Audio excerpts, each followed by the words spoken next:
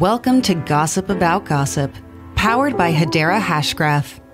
In each episode, we'll cut through the hype of blockchain promises and explore real-world examples of organizations creating the next generation of decentralized applications, which will bring trust back to the internet for us all.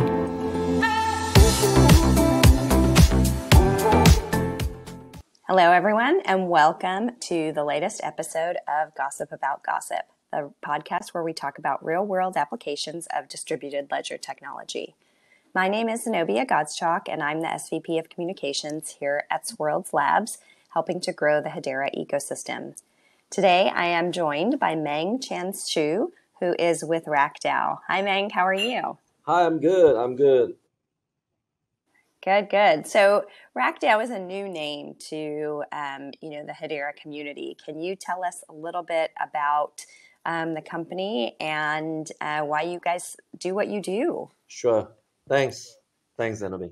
So RAK DAO basically is a free zone located in United Arab Emirates. And RAK DAO, basically, one of the main things for RAK DAO is, which stands for Ras Al Khaimah, Digital Asset Oasis. So it's RAK. Sorry, say that again. What was the RAK part? RAK is Ras Al Khaimah. Is actually one of the sheikhdom in the United Arab Emirates. And RAK DAO basically stands for Ras Al Khaimah Digital Asset Oasis. So it's a free zone gazetted by the Sheikh of Ras Al Khaimah, where we are the only, and I think the world first free zone that specialize in providing Web3 community. So all the companies that registered with the RAK DAO is literally from the Web3 community, including DLT, some of the wallet companies. We have AI, we have NFT, we have metaverse, we have different sorts of, including digital mining, cybersecurities. Those are the companies that we are inviting them to come to the free zone. And what does it mean to participate in the free zone? Okay, participate means that participants looking for a company to set up here, especially on the Web3 side, they will be able to, there are close to about 170 activities on the free zone for participants, for community to actually look at setting up their companies. So one of the main things for that is, for Web3 community, it's very difficult to, let's say, open a bank account with the Web3 companies. So what we do is we wanted to narrow the gap, to close out the gap by offering that, where in Ras Al Khaimah, part of the United Arab Emirates, there are a couple of banks that literally it's majority owned by the Sheikh itself. They will be able to help out in terms of opening bank accounts for RAK DAO's company.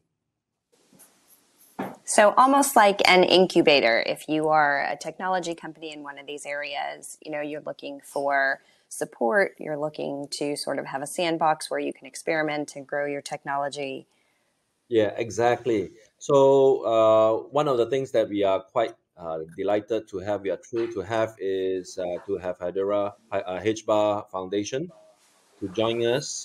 There was an announcement yesterday, which is on the 3rd of July, where HBAR announced to have a cooperation with RAK DAO in terms of helping out the community, setting up more Web3 companies here in RAK DAO, and at the same time, probably look at more collaborations between Hedera and RAK DAO. And so what kinds of Web3 companies are you looking for? Do you have any specific areas of focus, or is it a pretty broad remit? Wow. There are close to 170 activities. Okay. I couldn't remember everyone, but it ranges from venture studios all the way to the software development part, the DLT part, the mining part as well. So very long list, I guess. Okay. And you said, so the government is providing some support in terms of some of the government-owned banks. Are there other ways that they are sort of encouraging, entrepreneurs and encouraging growth in the area? We are actually in the midst of talking to several, participants to be setting up their incubator, setting up their labs here as well. Hence, we are talking to Hedera about it in terms of pushing more Web3 companies coming into the RAK space. So what I felt, I've been an OG since 2017, and I guess the thing that I really look forward is having a free zone like RAK to be able to push more Web3 companies, getting them up and running, putting them into different blockchains, so that it'll grow the whole ecosystem, and that's what the mission is all about. And so if a company is interested in participating, can you walk us through that process? Sure, it's good. So basically, those company, if they are interested, they will register with RAK. So after registering the RAK company, they will be able to look at participating in different types of programs that we look at, including I mean, those are the companies that we have not really publicly made available, but we are talking to a few labs for them to be able to push through. So they form a company in RAK, and then they grow from there, and that's the main purpose of it. All right. Yeah. And you talked a little bit about the partnership with the foundation, and so can you share, what kinds of support and services are you hoping, for them to provide? Is there training about Hedera? What kinds of activities do you envision? I think what we discuss with the HBAR Foundation is primarily, incubate more projects so that Hedera will be able to put some grants on it as well.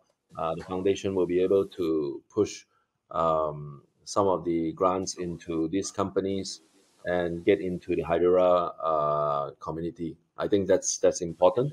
Second of all is also Hedera side will be able to push more development companies to RAK, and that's a very good win-win for both organization and community. All right. And you said you're an OG, but if you're looking forward to the next 12 to 18 months, what do you see ahead for RAK? Yeah, probably less than that. Yeah. So just also to introduce myself, I'm Meng. I'm the head of business development for RAK. Been an OG since 2017. Managed to look at the two bull runs. So I'm looking forward for the third bull run coming probably next 12 months.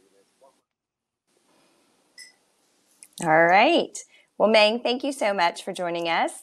We hope that a lot of folks will join you all in the region, and it sounds like a wonderful initiative to support companies and help and incubate and grow and develop them there. So thank you for joining us today. Thanks so much. Thank you. Appreciate it.